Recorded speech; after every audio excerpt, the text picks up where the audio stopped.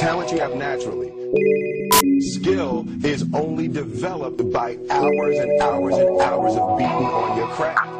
We live on ATXMotivation Radio. Shit, man, Quinn and that fan, ATXMotivation, man, T.O. or something. But let's get into this, interview, man. We got Miss Yellowsa in the building, Go ahead and introduce yourself and, let the people know who you are. I'm Yellow Stud, aka Lolo, graphic designer down here in Austin, Texas, award-winning, 5-time award-winning graphic designer.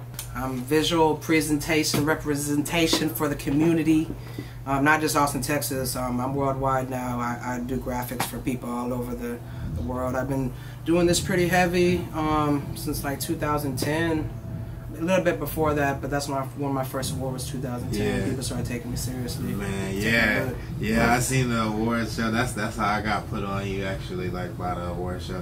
And Shakita, you heard the other stuff before or what? Duh. She's done like damn near all my fucking graphics, like from freaking songs to promo for South by Southwest to my own events that I've thrown. Like she's done damn near everything. Yeah.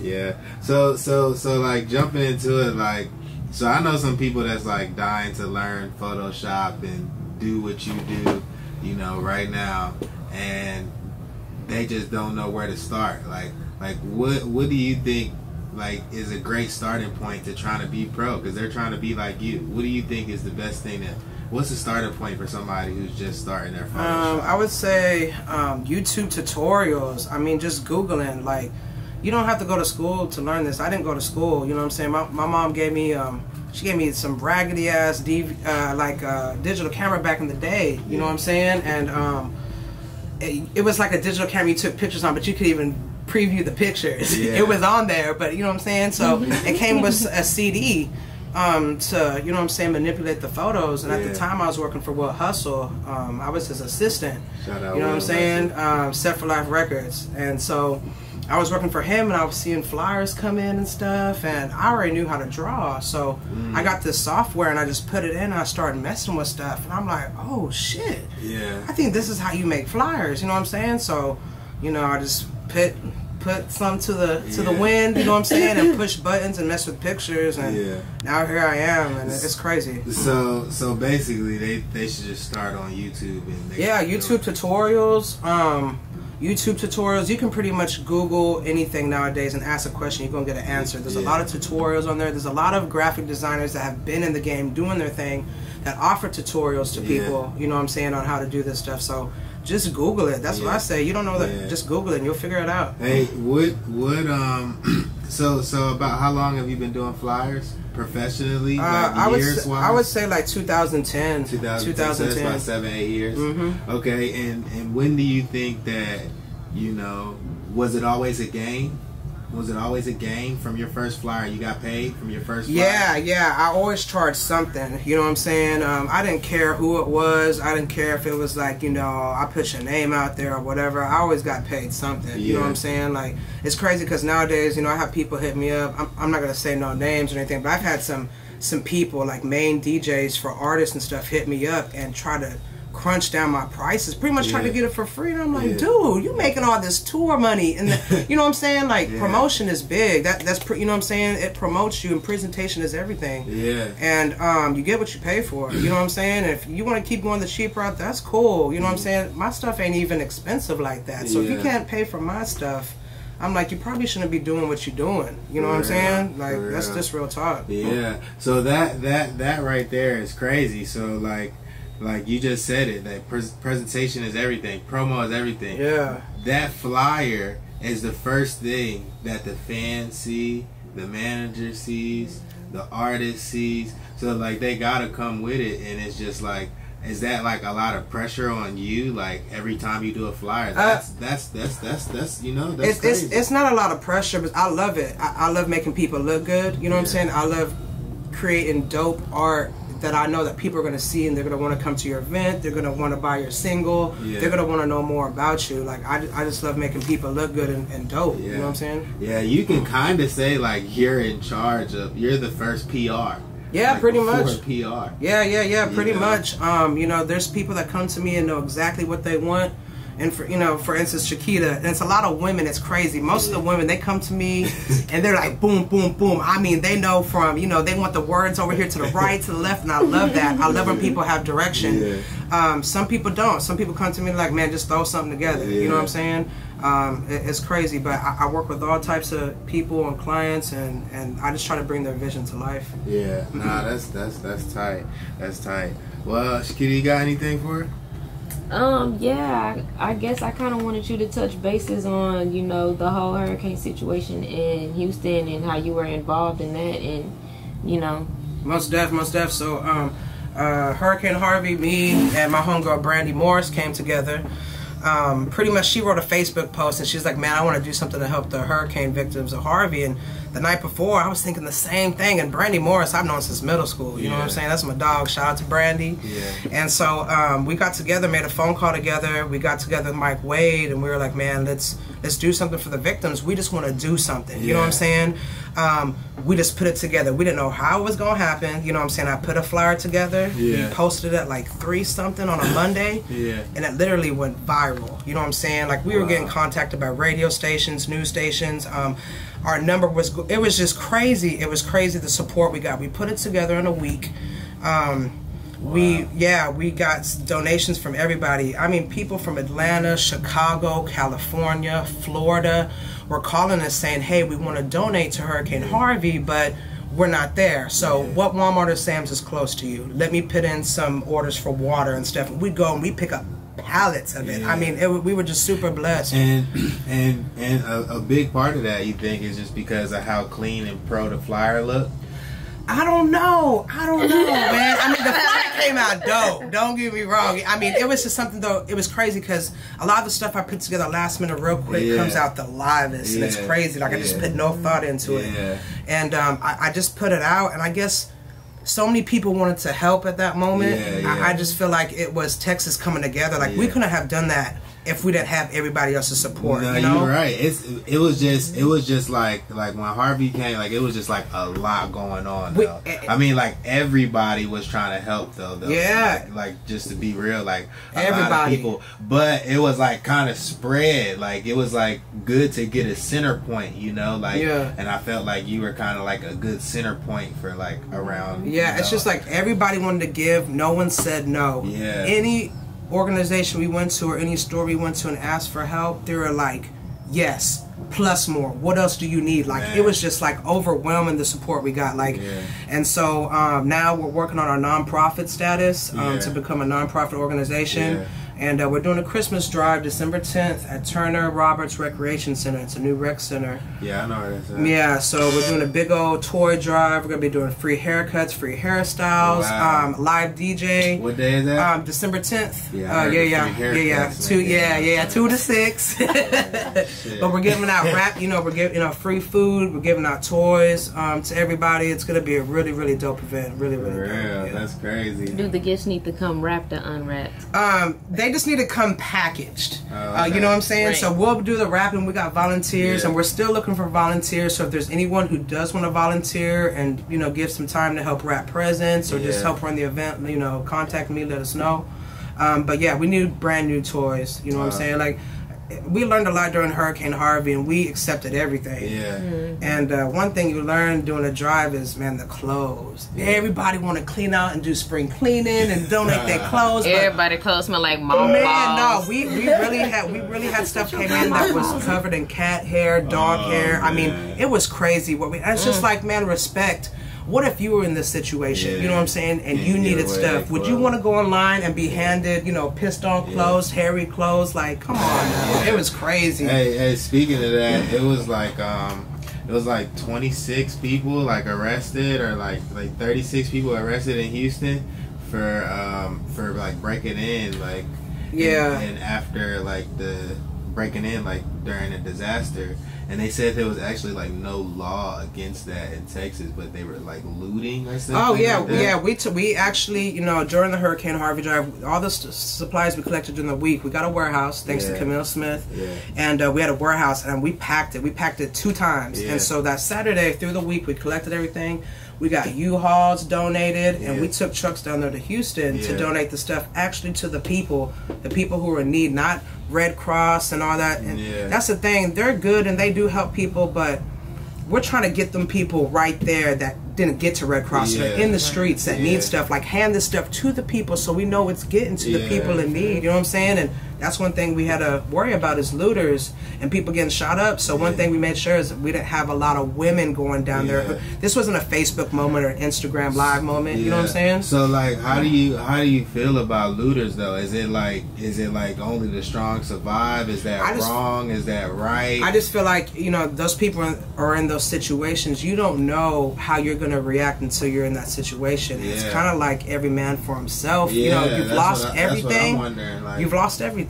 So you're in survival mode. You know, what else can you lose? You know what I'm saying? It's crazy. ATX Motivation Radio.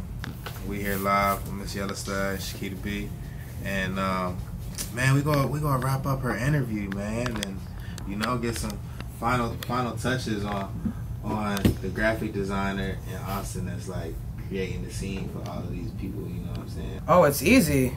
I mean, it's business and friends, and if your friends respect what you're doing, then they gon' pay, you know, business. You got to separate that. You have to, like, that's hands down. Have you ever had your friends like try to like get free work or like try you know what I'm saying? Like, oh yeah, all the time.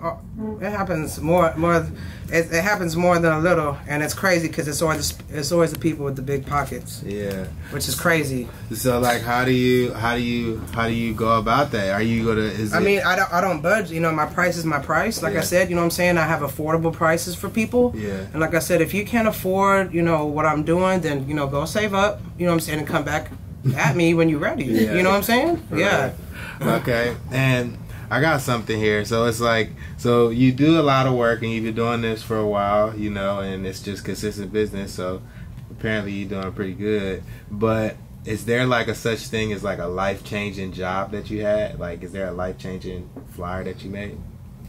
Life-changing? I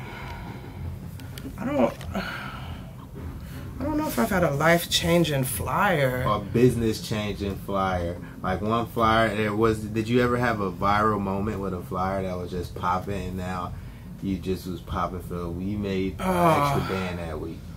I don't know if I've had a life-changing flyer. I don't know. I think the one that went most viral, like I said, was ATX Stand Up. You know what I'm saying? Austin Stand Up for that. And that was one of the most simplest flyers I've ever done, you know, in my career. I haven't really done, I'm trying to think. I just did a cover for Saya for her Hot Girl track that's about to drop. I've done work for Diamond. No, not Diamond. Diamond from Black Ink Crew. Oh, okay. I've done her business card and flyer. I've done some different things for different people. Haven't really had no life changing. I don't think not yet. Not yet. But it's gonna happen. So it's just consistency. That's just because really the artwork for Two Can Play That Game ain't blew up yet. Speak on it. It's pretty consistent across the board. Instagram, man. I tell people, if you ain't utilizing Instagram to make money, you fucking stupid. I make so much bread on Instagram, and it's out of Texas, so it's what I want. I want money from California, Atlanta, New York. You know what I'm saying? Like, and I keep those people. It ain't just one flyer. It's consistency. Like, you don't want to sit there and do graphics and you just do it one time and they don't come back. You want to keep that client. That's when you're doing something. So is there any like graphic designers that you look up to? Most def. Tosin, you know what I'm saying? He's definitely a legend in the city. You know what I'm saying? Shout out to Tosin. That's the first person I've ever looked up to. You know what I'm saying? But now, like Sunny Dope Effects. You know what I'm saying? There's Blue Star out of Houston. Oh man, niggas cold. He did my stuff. There's some dope graphic artists out there. And I'm not a hater. You know what I'm saying? Like, I look at people's stuff and it just gives me motivation to get better, and that's when I started. You know, I'm doing animation now. I'm doing the moving covers. I'm doing actual cartoon work. Like Braylon, oh man, Skyly Graphics, Braylon. Oh man, that boy's cold. That boy's cold. Yeah. You ever heard of Mozart? Like, you see this? Mozart. Yeah, with the little stamp. Yeah, he's dope. Yeah. See, like, I don't know him, but I just seen like he like created a flyer with Kendrick Lamar and J. Cole before they ever did music together, and the flyer just like blew up like, out of nowhere. And then I just seen that he did some stuff for like Lil Wayne and like big stuff. So that's like, what's up. That's what I'm trying to get to. You know what I'm saying? It just takes, you know what I'm saying, the right spread. You know what I'm saying, the right one to go viral. You know what I'm saying? Like I said, Instagram is definitely doing that for me. Yeah, for sure. Yeah, no, that's cool. That's cool. Well, yeah. So, you got anything coming up or anything that the people should do? Like if they need a flyer from Yellow Stud, what should they do? What should they do? Pretty much, you can find me on Instagram at Yellow Stud, Twitter at Yellow Stud, Facebook. Man, that's my government name. I hate that shit, man. Man, that only happens if someone hates on you too. That does not happen unless someone says that is not your name. You know what I'm saying? Someone has to. It's Somebody reported me twice. And man, you know what? I even photoshopped. I ain't get reported yet. I photoshopped the documents, the city of Austin bill, because they were like, they want a city of Austin bill, your ID, all that stuff. I photoshopped it, changed it up, and they were like, nah, man, like they I couldn't even do it. You cold. Yeah, I mean that looked good. I pit. They was like, you lying, I'm gonna delete your account. I'm like, they're getting ready to block you, you know what I'm saying? I didn't want to lose everybody. I'm like, fuck, so now it's Lauren Lavazeri. Man, so it's crazy. So now I'm doing events. They're like, "Hey, Lauren, I need." Nah. It ain't. It's Lolo or it's Yellow Stud. That's how people be trying to do me. What's up, Lauren? Nah, yeah. Quit playing with me. Quit playing. But yeah, so Yellow Stud. Just Google me. Yellow Stud Graphics. # Yellow Stud Graphics. You can find me easily. Can you spell that? YELLASTUD. 82. Oh no, that's my Gmail. I'm tripping. Yellowstud82 at Gmail is my email. But yeah, Yellowstud YELLASTUD. Google me. You can find me. Most def. For real. And before I let you out, Shakita, you got anything for her? No. She pretty much touched bases. Okay. Before I let you out, I just wanted to see if you can just let the people know what motivates you. What motivates me? Life motivates me. God motivates me for sure. The money motivates me. You know what I'm saying? Like I'm a hustler. You know what I'm saying? Like, there's no reason why no one should be getting money. You know what I'm saying? There's a lot of it out there. You know what I'm saying? So just go out there, hustle, get it, stay focused. Let people hate. If they hating, you definitely doing something for sure. For sure. Yeah.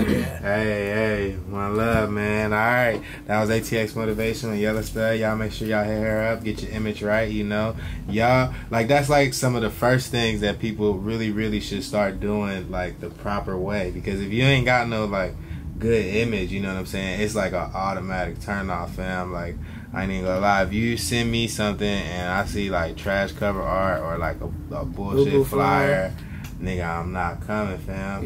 You know, and sometimes it's the style when artists are stupid famous, like you know what I'm saying? Like sometimes they be putting out some trash flyers. You know what I'm saying? I see some famous artists with some trash flyers, but they doing it on purpose because they're already, you know what I'm saying, at a high level, high profile artist. But if you like trying to make yourself, you know, relevant, man, you gotta have something clean. So especially online presence. Online presence is big now. Everything is social media. Everybody's looking at you. They want to see what you're looking like. You know what I'm saying? What your promo material is looking like. Like it's gotta be A1. It gotta be clean. So y'all make sure y'all want to clean your image up. You hit her up. ATX Motivation Radio. We motivate the streets. DJ Smurf. Let's run that shit. Talent you have naturally. Skill is only developed by hours and hours and hours of beating on your craft.